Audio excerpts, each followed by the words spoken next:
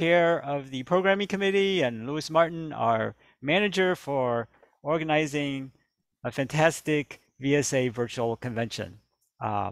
So welcome everyone to this special edition of the VSA Oberlin Acoustics Workshop First Friday's online seminar, which is actually taking place on the second Friday. My name is Fan Tao, and Joseph Curtin and I started the Oberlin Acoustics Workshop in 1992, and we started this First Friday's online seminar last year due to COVID. Some housekeeping. Can everyone mute yourself so we don't get audio interference? That would be greatly appreciated. We do invite you to turn on your cameras so that to foster a sense of community, since we're all in the virtual world. And unfortunately, we don't have much time for questions at the end. In our usual First Friday seminar, we may have questions going past an hour after the presentation, but this is a much tighter format. But you can always ask questions in the chat, and oftentimes some people will answer the questions, in the chat during the presentations. So our first speaker this afternoon is Professor Jim Woodhouse. He is emeritus professor at the University of Cambridge. His main research interest is in the vibration of complex structures, and musical instruments certainly qualify as complex structures. And he's written many papers on musical acoustics. They're all available on his website. You can Google it. And since he's retired, I think he has had more time to devote to researching musical acoustics and participating in activities such as this. So we're so glad to have him. Jim, take it away. Thank you, Fan. Still a few people not muted. If I could just encourage everyone, otherwise we get echoes. I'll try to mute all those other people. Right. I'm going to share my screen and go. And so with a bit of luck, you're seeing my slides and my nice big pointer. Yes. I suppose. I see lots of familiar names on this list, so I think probably quite a lot of you have heard me talking before at these various First Fridays things. This will be a slightly different talk. The reason will emerge gradually. I will talk about the violin and the cello, but I want to stand back a little and put those instruments, which is your main concern, into the slightly wider context by comparing them with some other stringed instruments. Not all the things in this picture, but I will be comparing the violin, the cello, with the guitar and with the banjo. And there's a reason for these particular choices, which will become clear in a bit. Now, two things while we're on this slide.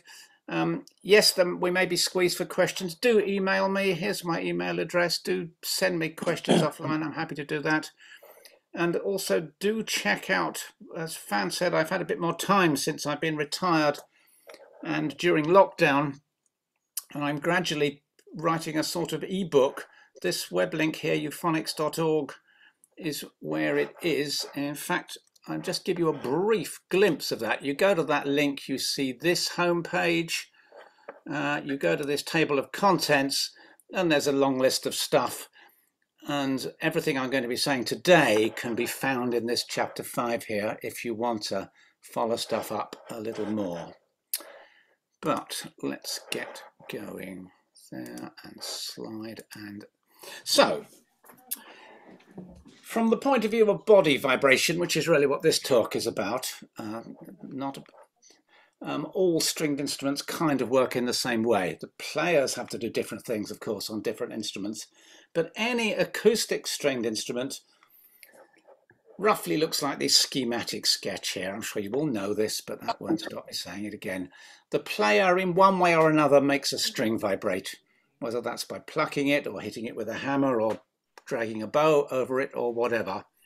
The string, of course, is under tension. And so where the string goes over the bridge, as the string vibrates up and down, that direction of that tension arrow sort of points a bit up and a bit down, that results in a component of the force on the bridge perpendicular to the string oscillating. That makes the bridge vibrate. The bridge sits on the body of the instrument. That makes the instrument body vibrate. And you need that. The reason you need that is that a vibrating string is a lousy way to make sound that anyone else can hear. Strings are simply too small. They're too thin compared with the wavelength of sound. You've got to make something bigger vibrate. If it's an acoustic instrument, it's a wooden box or something like that. If it's an electric instrument, it's the cone of your loudspeaker. Something bigger has to be vibrating. Right, so body vibration. How do we characterize that? Well, we have a standard measurement. Something called bridge admittance. Doesn't matter why, that's what it's called. Here are two different instruments being measured. So I'm hitting on the bridge with this rather small hammer here.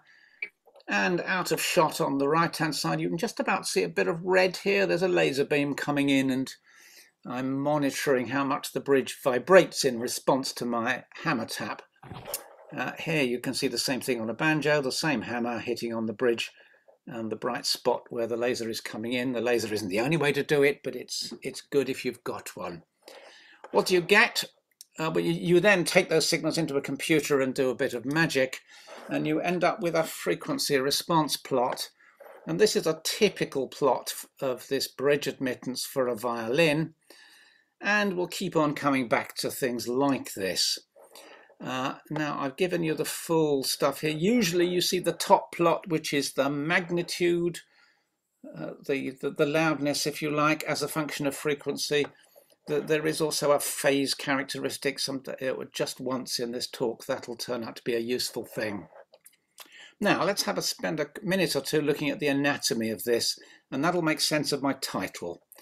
So at low frequencies, you can see individual peaks here, like the ones where some of these arrows are pointing.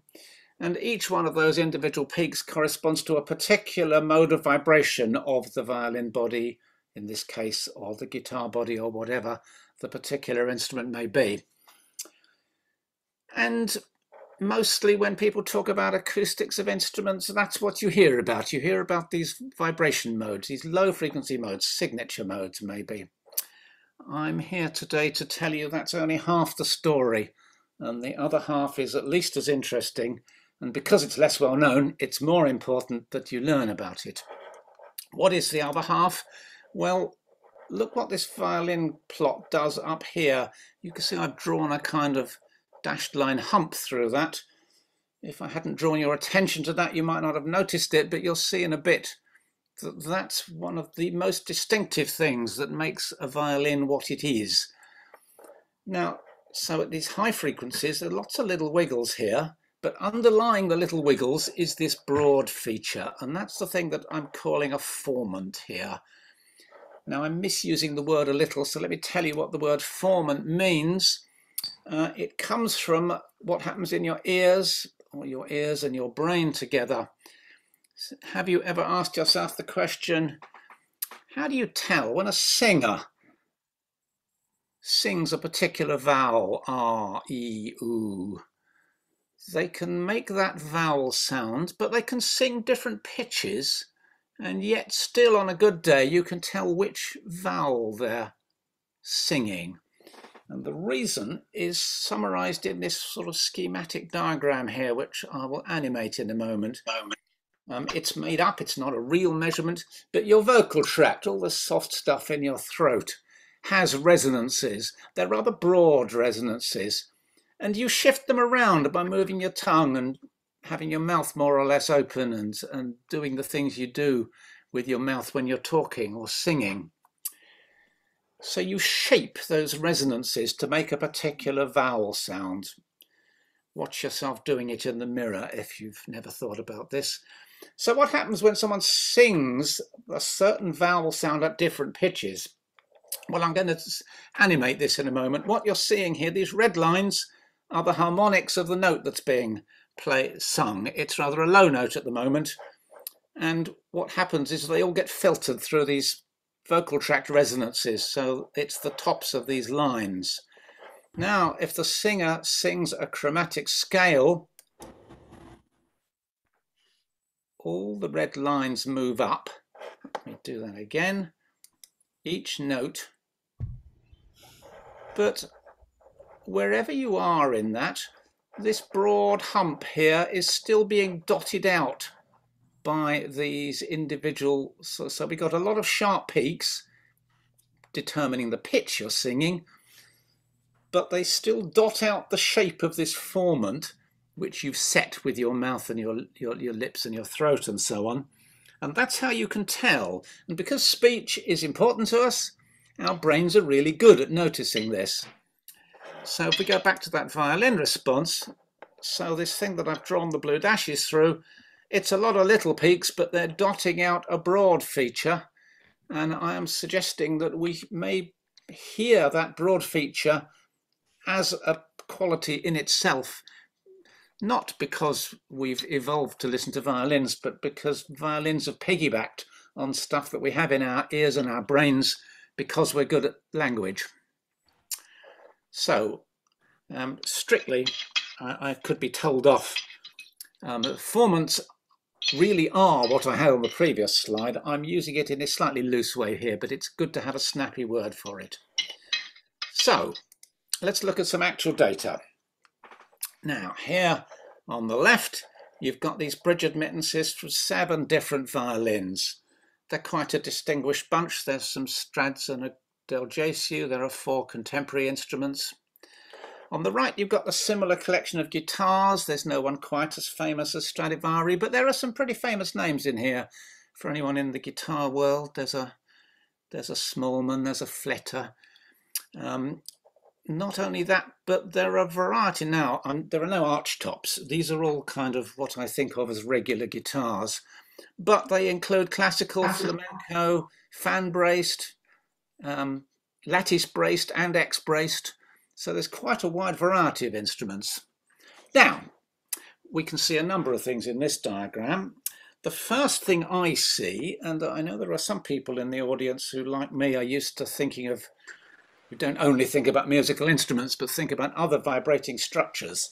Well, if you're used to doing vibration measurements on cars, say, then I can tell you the first thing you see when you look at this diagram is to say, well, all violins are the same. All guitars are the same. What do I mean by that? Well, here's a couple of famous pictures. This one up the top here, this is some kind of vibration measurement on 98 successive cars coming off a production line. The bottom one is a similar thing with 41 beer cans. I think it was an undergraduate project that Frank Fry ran some years ago. Now, fix those in mind. Now, these are vehicles of a production line. They're supposed to be identical, but they're not. There's a cloud of things here. The cans are off a production line, but there's a cloud of responses. Now look again at these. Are these violins any more different than those cars or beer cans? Maybe. But this is telling us something important. Now, you know, of course, that although these differences look rather slight, they're really, really important. It's what you spend your life trying to manipulate. But there's a message here. If I only talked about violins, we'd be into difficult territory straight away. The violins, all violins are actually pretty similar. All decent violins are pretty similar. And so the physical differences are subtle. The subtle differences are important, but subtle isn't a good place to start doing science. Do the easy things first. That's the first law of scientific research. Now, you could say the same about the guitars. All guitars, in this sense of this collection, all look pretty similar. At least there is one reassuring thing, which is that the violins do not look like the guitars. And that's one reason why it's interesting to make this comparison. And in a bit, we'll see a banjo, and that will be different again. So it's not that all wooden boxes look exactly the same. Different design decisions have been made in the evolution of the violin and the guitar.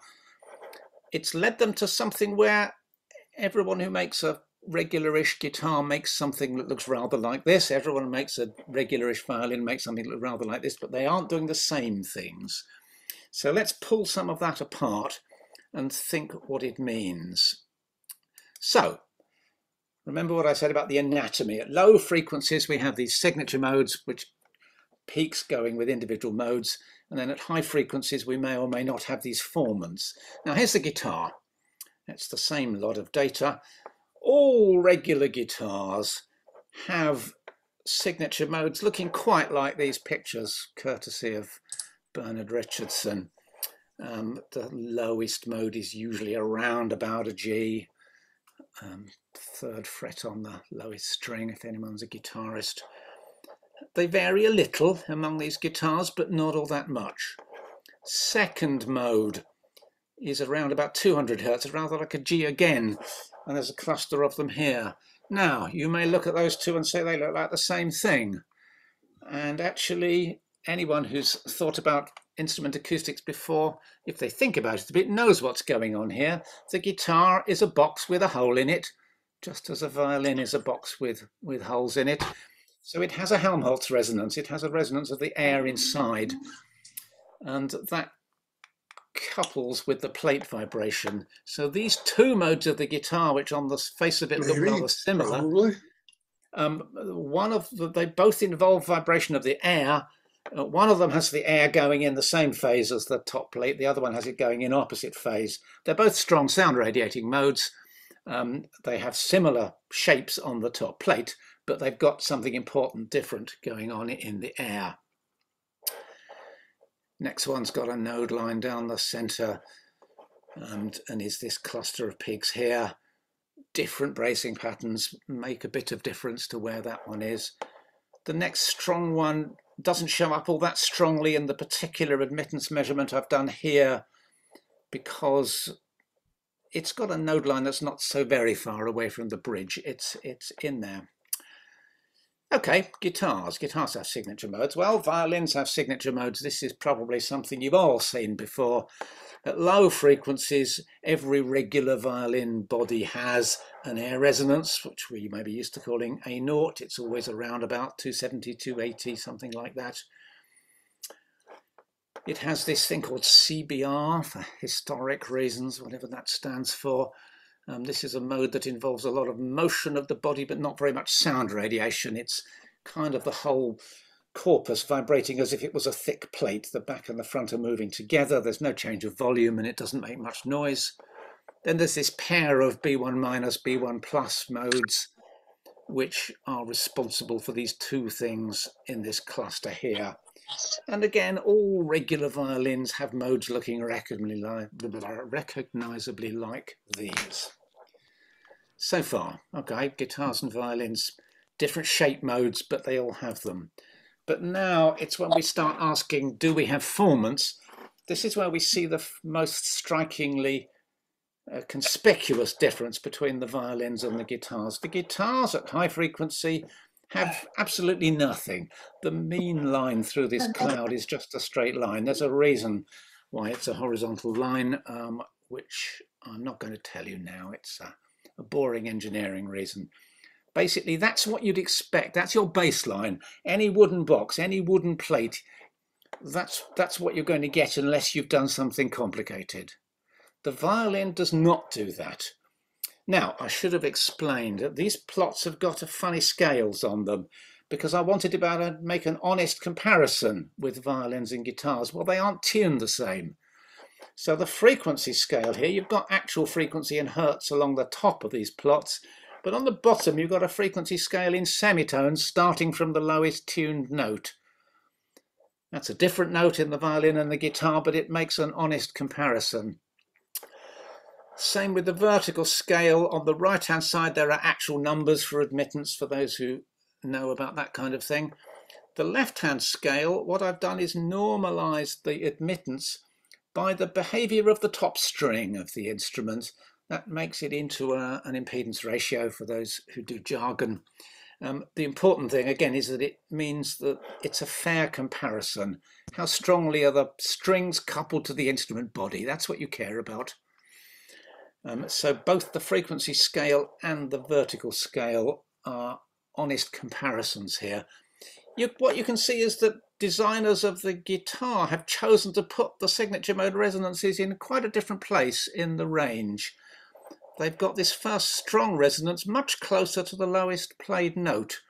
And the violin, nothing very much happens until you get a little higher up. And that's historical things, musical things. But if you don't do it roughly like this and roughly like this, it doesn't sound like a guitar, it doesn't sound like a violin. Okay, why or how does the violin come to have this hump here? Having explained that this is a fair comparison, the flat line in the guitar is at something like minus 60 dBs, minus 50 on this left-hand scale, minus 55. That'll be here. The violin has been boosted in this range by 30 decibels. Now that's not a small thing. This hump here, which if you just look at violins, it's just there and you don't really think about it. It would have been like a guitar if we hadn't done a trick. What is the trick we've done? The trick we've done concerns the bridge and this island area around the bridge. It's the formant, just as in your vocal tracts, the formants come from resonances. So this is a kind of resonance interacting with all the little fussy resonances of the box. This one is called the bridge hill usually, and it involves the bridge rocking. Remember, you bow a string, you make it vibrate mainly in the horizontal plane, in the plane of the bowing. So the force the string applies to the bridge is parallel to the top of the bridge mainly. What the body needs is forces pushing up and down, and that's why you have to have this high bridge in the first place. Rocking of the bridge is what allows you to turn lateral forces on the top into up and down forces on the feet. Well, the bridge then makes a difference to what happens. And there are two extreme cases that I've sketched on the left here. If the feet of the bridge were fixed, you clamp it in a vise, and then you ping the top, the bridge would have a resonance, a bit like this sketch here, where it bends at the waist. But the feet of the bridge, of course, are not clamped in a vise. They're sitting on your 2.5 millimeters of spruce here. They're sitting on something quite flexible. So actually, the bridge does do a bit of this bending, but it also does a bit of this rigid rocking because the feet are also moving. Yes. So the mass of the bridge matters. There are two different stiffnesses. There's the stiffness of the waist of the bridge, and there's the stiffness effect from the island area, thickness of the top, and so on. Those two things together govern this hump. Now, while I've made a claim that this is a reason, can we believe that? Well, here's a nice idealized thing done in the computer. This is not a real violin. This is a simple system, and I've deliberately made a super idealized system that's just got super regular resonances with the mean line just being a straight line. That's this box here. This is a sort of idealized, well, it's a sort of cigar box violin. That would do something a bit like this. If you drive the box directly, you would see this. If instead you drive the box through a resonance, so this is a mass on a spring, and we're applying our force to the mass. So we're driving this same box, but through a simple resonance, then this curve turns into this one, a hump in the amplitude, and a funny thing in the phase, and I'm going to flip back to the violin thing, just fix that in your mind. Doesn't that look quite similar to this? A hump in the amplitude and this characteristic drop off in the phase. This really is the reason. This resonance of a combination of the bridge and the island area causes this hill, and this hill is not a small thing. It's boosted the violin's response by maybe 30 decibels compared with what it would have had if you hadn't done this. And you adjust this. This is a really important tonal thing, and all those things you know are important for tonal adjustment influence this hill, among other things. So this hill is influenced by the thickness and the arching under the feet. It's influenced by how heavy your bass bar is and exactly where your post is near the other foot. It's influenced by your F-holes, how close they are to the bridge, because the island bit is rocking essentially between the Fs.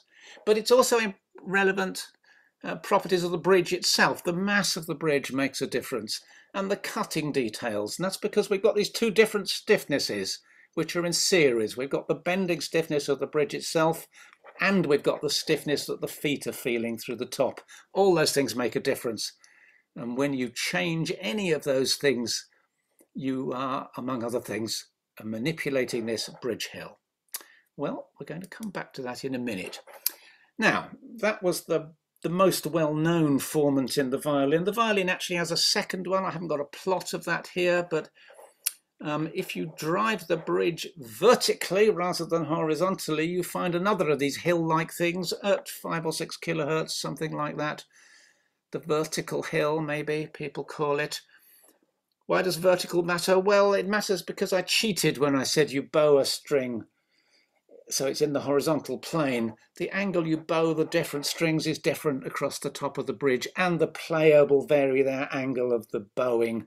So the force the string exerts on the bridge is not purely in the lateral direction. There can be a component vertical, and it may drive this resonance here. Okay, what about the cello? The cello has 3 things like this. I hadn't realised that until we had a talk from Evan Davis a little while ago, and he drew attention to this. So a cello bridge has a pair of resonances pretty similar to the violin bridge. It has a bending at the waist resonance, around about 2 kilohertz with clamped feet, and it has a bouncing up and down one. But because of these long legs, it's got another one which is actually lower in frequency. That's where the thing sways on those long legs. And that's around about 1 kilohertz. Well, what you've got on the right here, bridge admittances measured on 2 different cellos. And almost certainly we're seeing hills from both of these first 2 resonances. Again, I'm not seeing the vertical one here, but this one is, I think, the equivalent of the violin's bridge hill. Both these cellos have got it, but they're not quite in the same place. That's what I said, different instruments. But they've both got a hump down here, and almost certainly that is associated with this swaying resonance. But I've drawn these as if the bridge feet were clamped. Exactly the same comments I made earlier apply. The feet are sitting on your flexible top. It's not just the resonance of the bridge, the top underneath the feet also plays a role. So all those same quantities might affect all of these. And this is quite a significant part of what you're doing when you do setup adjustments and tonal adjustments, or whether you thin things a little or you have a lighter bar. You're manipulating these features.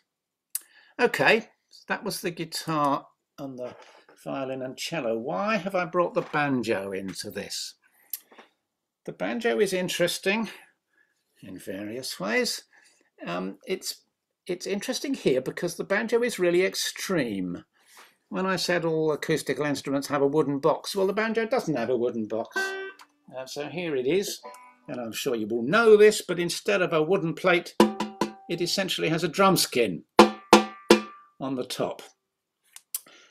The top of this banjo weighs 13 grams. Now, those of you who worry about weights of top plates, wouldn't you like to know what it would sound like if you could get down to 13 grams? You can't make a wooden plate strong enough to take the tension as light as that. The stretched drum skin on a banjo allows you to get into an extreme place that wooden instruments cannot reach. Now, here is the data. This is my honest comparison plot again. So the black one is the guitar, the red one is a violin. Now the blue one is a banjo, the very one that I was just holding up. So starting from the bottom, I've already told you that the violin differs from the guitar in that it's been pushed up by 20 or so decibels in this range by this bridge hill. Well, the banjo rises above the violin by another 20 or 15 or 20 decibels, particularly in the low range. That's because of this very lightweight top plate, in quotes, top head membrane. Again, you can see this is a very extreme instrument. Now, So how does it behave? Well, it's a vibrating structure, so it has low frequency signature modes. Here's a little bit of data. It's just a drum skin. So actually the modes, these are measurements on this actual banjo. Not too surprising if you've, that's exactly the kind of thing that a drum does. And those are responsible for these individual peaks at low frequencies. But in the banjo, these are surprisingly unimportant because the banjo is dominated by formants. It has formants, and right down at those lowest frequency signature modes already we have a formant. Now, this is rather a complicated plot. I'm sorry about this, but I'm going to work through it. Just look at the red line first of all. That's a measurement. Here's the bridge of the banjo. That's a measurement near the bridge notch of the top string. The equivalent of what I did on the guitar earlier. And you can see there's this characteristic hump-like shape that I've trained you to notice, but it's right down here. It's in the range of the fundamentals of the typical notes you play. So those signature modes are already being influenced by a formant. I'll tell you how it works in a moment, but it's not the only one. Now, the reason for the complicated plot. So the red curve was measured where the red arrow is. The black curve is measured right in the middle of the bridge where the black arrow is. The blue curve is measured horizontally on the corner. And can you see that the black curve and the red curve both have this formant here? Even the blue one is showing this lowish frequency formant hump that I've already talked about. But the blue curve has a whopping peak here, and the black curve has another whopping peak down here. Are you seeing these peaks? I mean, on my screen, the participants are covering them up, but I'm assuming that you're seeing. You're seeing the slide underneath the Zoom stuff. That's good. Yes. So so the banjo has trouble seeing it. You need a different view. I mean, you can play around with view, whether it's it's we'll busk through it. Thanks, but as I say, you can see all of this again on Euphonics if you want to follow any of this up. So the banjo has formants right down at the lowest frequencies. What is going on? Well, that lowest formant, that was David just interjecting there. He's the one I did the banjo. He's the banjo nut. I just do the measurements. That lowest formant is there as a direct consequence of this drum skin here and the lightness of it. And essentially, it's still a resonance making this hump here, and it's basically a resonance which involves the mass of the bridge, just the total mass, 2 grams, 2.2 or something, on a stiffness which is something rather complicated. The stiffness is sensitive to the break angle of the strings. It's a combined stiffness contributed by the strings and contributed by the head underneath it. But it's a sort of rigid bouncing resonance of this bridge, I claim. The other two formants are more like the violin and the cello that we were looking at earlier. They involve resonant behavior of the bridge. Now, these two plots at the top, these are actually computer models rather than measurements, but we believe they're probably correct-ish. So the thing that's creating this hump around about 3 kilohertz seems to be this kind of motion. Can you see here? It's those funny, it's the 3 feet of the bridge are wiggling at their ankles.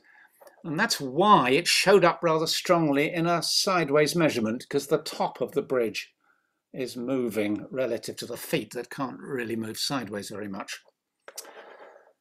The one that's around 5 kilohertz is, roughly speaking, the lowest bending resonance of the bridge. It's the bridge bending roughly like that, like a ruler. Again, just as in the violin, influenced by what the feet are sitting on. The head is contributing to both of these.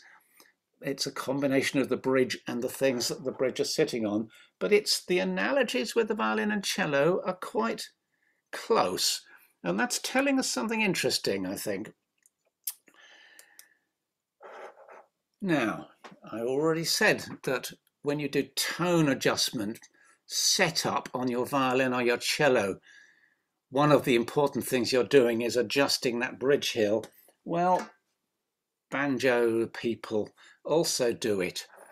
That low frequency formant, as I already said, is influenced by the bridge mass, it's influenced by the break angle of the strings, it's influenced by the tension of the head, which the player can vary. You can get in with your little wrench and adjust the tension. The two higher formants involve the bridge doing some deformation. Well, these are all commercial banjo bridges, all sorts of wild and exciting different shapes you can buy. So David sourced a bunch and posted them off to me, and we did measurements on these. If you want to see plots and sound examples with all these things, you can find those on Euphonics in section 5.5. I'm not going to try to play sound examples here because Zoom always trashes them. It never comes through very clearly. But even if I'm sure there are people out there who thought, I don't care about the banjo, that's the last thing I'm interested in. There's a strong parallel here. Although the sound is different, the sound is strongly influenced by these formants. The formants make a big part of setup and tone adjustment.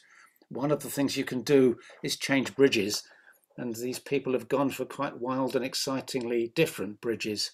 And if you think back to that picture, like that first formant involved the ankles bending. Well, these ones haven't got ankles in the same way. It's easy to believe that those might be quite different, and sure enough they are. So I'm coming to the end of my time here because I want to leave some time for questions here. So let me just take some bullet point conclusions. So all stringed instruments have a few well-separated peaks at low frequencies associated with what may be called signature modes. And those are the things that say that we're most likely to be familiar with already because they're the easiest thing to measure. Some instruments have formants as well, these broad features where the response is boosted in the feature and then falls off above it. And in all the examples we've seen, those are associated with the behavior of the bridge, together with the top plate or that head membrane that the bridge is sitting on. It wouldn't absolutely have to be the bridge. I've often wondered whether some of George Bissinger's data suggests that there may be something of this kind associated with soundposts, but that's a story for another day. This is the important message. Signature modes and formants, those are the main two things that a maker or an adjuster can manipulate. You can think about placing those individual signature modes and playing with their mode shape by messing around with your arching and so on. At the high frequencies, it makes no sense to think about manipulating all those individual little wiggles that we saw in the measurement. But if your instruments have formants, then those are quite often caused by something you can manipulate, as I've outlined earlier, by bridge cutting or by having a lighter bar and so on. And the three instruments I've shown, now we see why I chose these particular three. They illustrate the whole range of possibilities. The guitar has signature modes, and they're really important, and that's more or less the whole story. There's no, or essentially no, formant, at least in the guitars that I've looked at. It may be guitars with floating bridges, maybe there is something, but the regular classical flamenco or D28 sort of X-braced steel strings, as a first shot, they have important signature modes, and that's all. That's the only thing the maker probably has to think about. All that, everything else just flatlines. The banjo is at the opposite extreme. And I haven't entirely proved that here. You have to look on the website to see this, but the banjo is in some sense all formants. right at the lowest frequencies, it has a formant. And the thing we found by playing around with sound examples with computer manipulated things is really what lies behind this message here. I haven't proved this to you, but I'm suggesting you can listen to it yourself, see if you believe it. If you move the individual peaks inside that low frequency formant on a banjo, it doesn't make all that much difference to the sound. But if you move the formant, it makes a bigger difference to the sound. And that makes sense because of what I said earlier, that our hearing system has evolved to spot formants, because that's how we tell what someone is saying or singing. So we're rather good at spotting these large-scale features underneath individual peaks. And it really does, I think this is approximately true. The individual resonances of the banjo, it has signature modes, but they're not particularly important. The formants are everything here. The violin and the cello are halfway in between. They have both things and they're both important. These individual low modes that you've heard talks about before, probably, these B1 minus and all that sort of thing, are important. As in any other structure, you can't hope to control every individual resonance at higher frequencies, but they have these formants, and those are really, really important. It's what makes the violin different from the guitar. The violin has two, might be more, at least two formants, and the cello seems to have three, and those, manipulating those is say what you're doing in the main when you're doing tonal adjustment, or when you're thinking, what will happen if I change so and so? These are the first questions I would ask. If someone asks me, what happens if I make the bridge thinner or something? Those are, what does it do to the signature modes? What does it do to the formants? Everything else is probably outside our scope for detailed understanding. And I think that takes me to the end. So let me stop sharing. So I said, let me stop sharing. Let me exit from the PowerPoint. Thank you. All right. Thank you so much, Jim. Fantastic talk.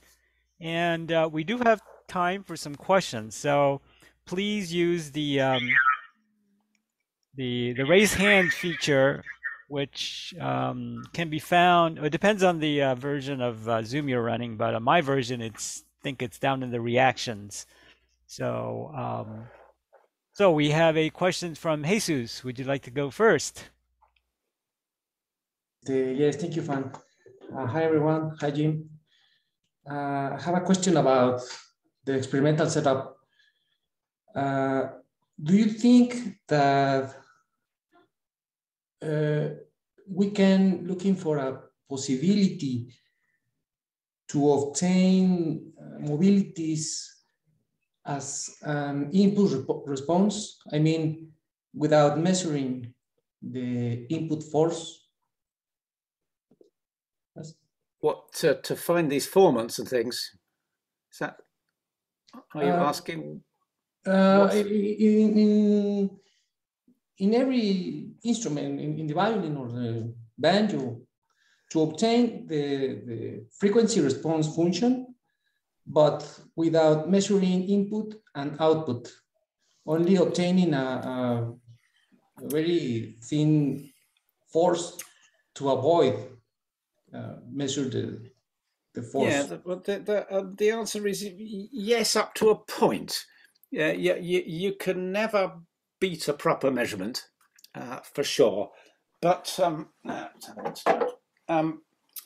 the simplest thing, if you want to have something which is cheap and will give you some of the information, rather than buying one of these expensive impulse hammers, well, you could tap it. I mean, right. The thing I always suggest people do is just flick the corner of the bridge and listen to that sound.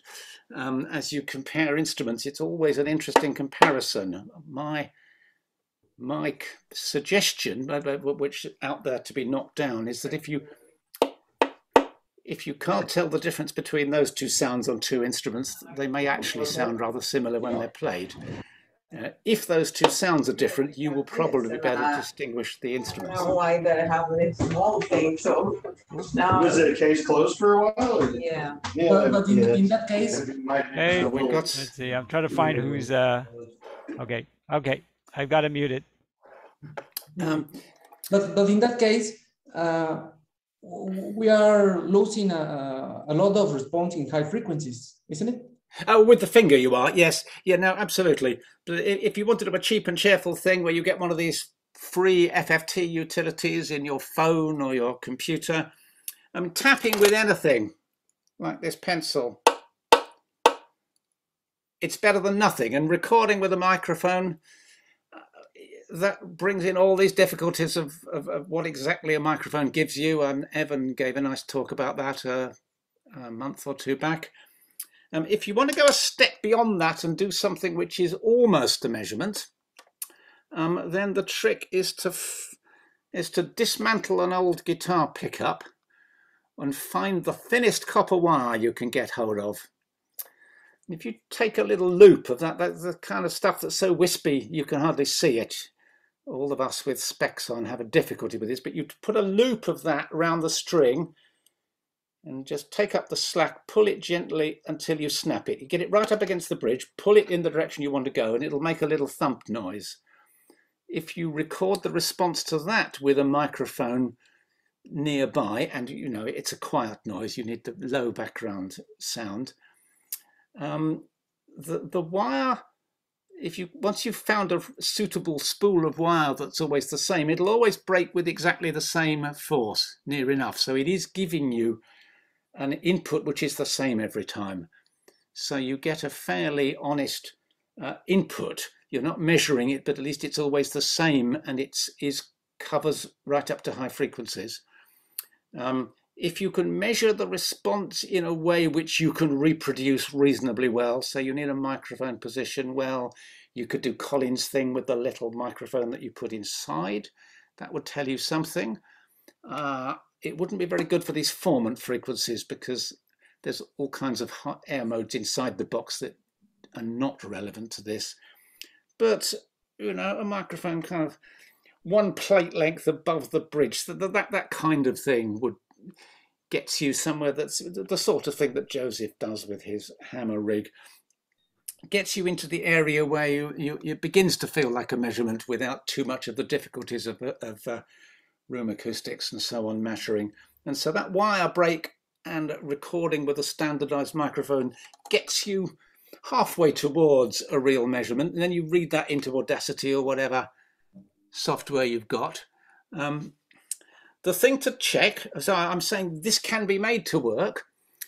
If you want to go down, if anyone wants to go down this line of trying to get semi-measurements like this, which you're going to want to use to make comparisons, the thing you absolutely must do before you start comparing 5 different violins is measure the same violin on 5 successive days and find out how repeatable your measurement is, because it is so easy to measure several different things and start attributing every little difference you see to the difference in the instruments.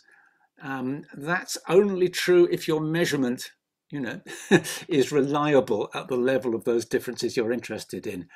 So a good grip on your repeatability just by doing it several times.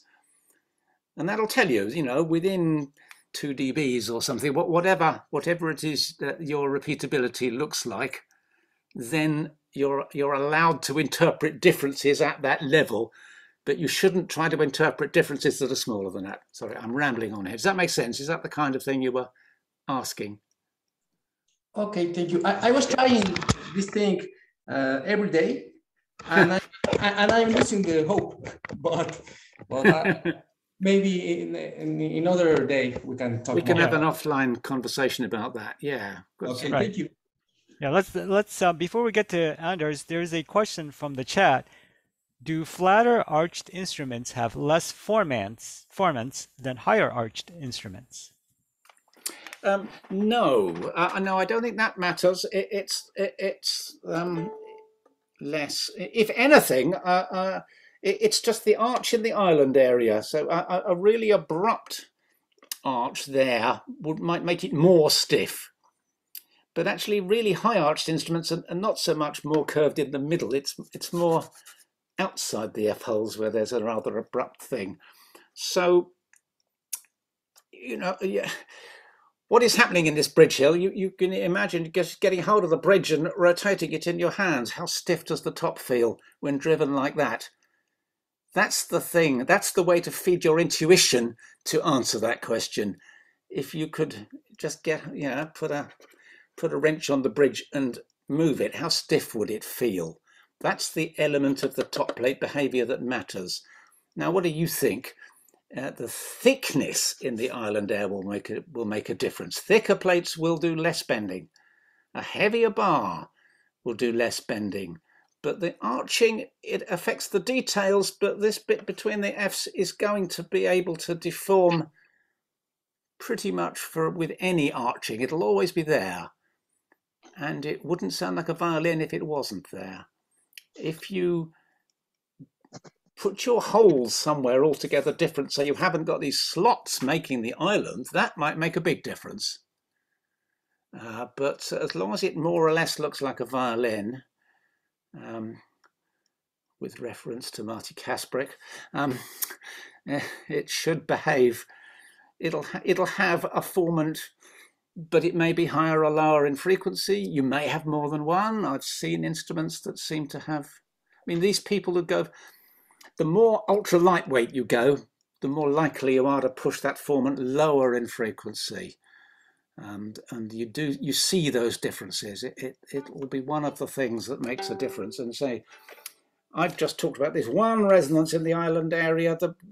It could have more than one. Colin Goff has written a little paper about this. So you could have more than one feature of that kind. And I've certainly measured one violin. I think it's one of Sam Zygmuntovich's violins, which we had an input admittance from, and that definitely seemed to have two peaks. But we didn't have enough data to find out what he's done. But it's obviously worth paying for. All right, Anders? My question is maybe related to the former one. I was wondering if there is a simple model to explain what the center of the top does to the bridge hill. Does it become pointier with stiffer top, or what? Is there any model to? I have written about this in the past. So there are plots answering that question in a paper I wrote a few years ago, which if you have about the bridge hill. Okay. The main thing is that you shift the frequency. Most of the adjustments you think of doing make it more stiff or less stiff, more heavy or less heavy, and so you shift the frequency. But there are things that could make a difference to how high it is and how broad it is, yes. Just off the top of my head, I can't remember exactly what those plots say, but there is something. Anyone interested in that, just email me offline and I'll send you a PDF of that.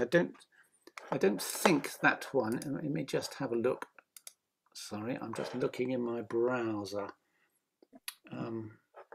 Is that one available? Oh, it's online. No, I'm reading the wrong one, sorry. Let me just, I've lost the Zoom window. I have a publication. If you find my publication list on my university website. It's on the bridge hill, isn't it?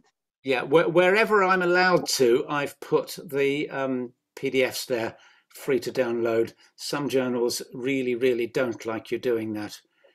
I'm just looking at the list, trying to see that one, but I can't.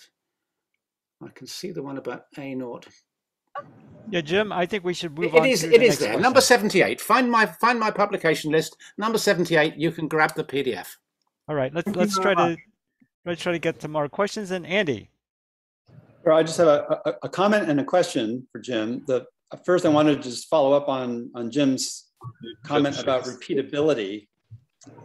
This is something I'm very interested in, and I have a student right now doing what you suggested, measuring the admittance on consecutive days or every other day for over a couple of weeks, to see if we can actually develop a way of quantifying the variability. It's like, can we put an error bar to our admittance measurements of some sort? And the reason we're interested in this is because we want to try to study the, not comparing different violins, but the same violin over time, trying to really get a good grip on this idea of playing in a violin. Does an instrument improve in some way or change in some way in a measurable way from the time that it's new to after it's been played for a while? So I've got some, contact me offline because I'd be interested in that. I've done a similar thing over years, so I could show you another example of a violin that I've measured over a period of 20 years. I'd love to see that. Of interest. So yeah, ping me offline. Speaking of subtle measurements or subtle changes, you know, I anticipate subtle changes, so I want to get an understanding of how just repeatability. Absolutely. So the question then is bridge admittance, for what I'm trying to do at least, would it be any better or different to measure, say, a transfer admittance from bridge to some point on the top plate versus the bridge itself? Is there any advantage just to doing the bridge admittance? The virtue of bridge admittance is that it is definitely useful for some questions you might want to ask. It's the only thing the string knows. So as a first guess, anything that affects the playability of the instrument, the string only knows about what the body is doing through the bridge. So it definitely is relevant to a bunch of things. Now, it's not directly relevant to what it sounds like, and no single structural measurement is going to capture that. So I would go for bridge admittance, and I also wouldn't do a transfer admittance for a technical reason. For some of these subtle questions, phase is important, and that's the hardest thing to get right in a measurement. If you do a transfer admittance, you don't really know what the answer should be. If you do a point admittance, then you look at the real part of it and it should be all positive. As soon as you see that drifting into the negative, you know you've got a time delay or something in your measuring system. So it has a kind of built-in idiot proofing check, and that's a good thing. Okay. All right, so final question from Oded. Oded, you're muted. You're muted. Can you unmute yourself, Oded? There we go. Okay. You got me? Thank you very much, Jim. Nice to see you all.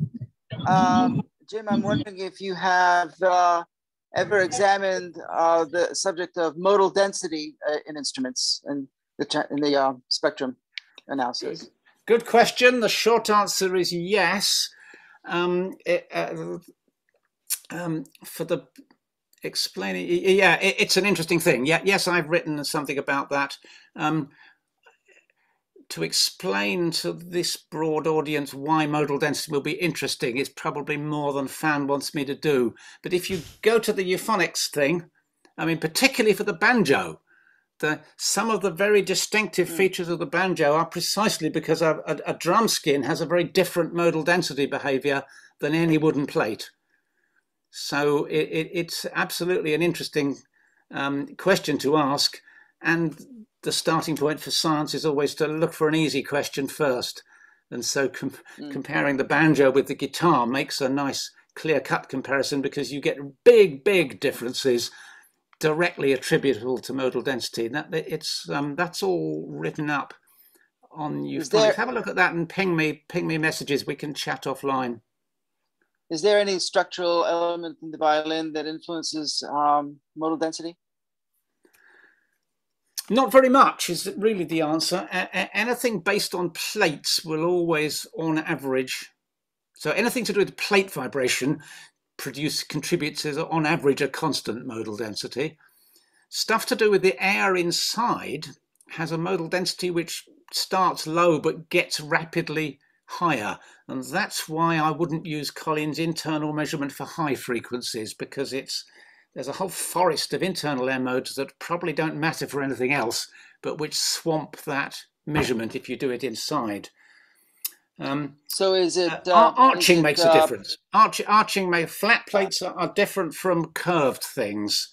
That makes a difference to the modal density. Arching makes things more stiff and it changes the behavior, makes the modes more sparse at low frequency. So Oded, and so is it Oded, I'm going to have to unfortunately cut you off because we have a schedule to meet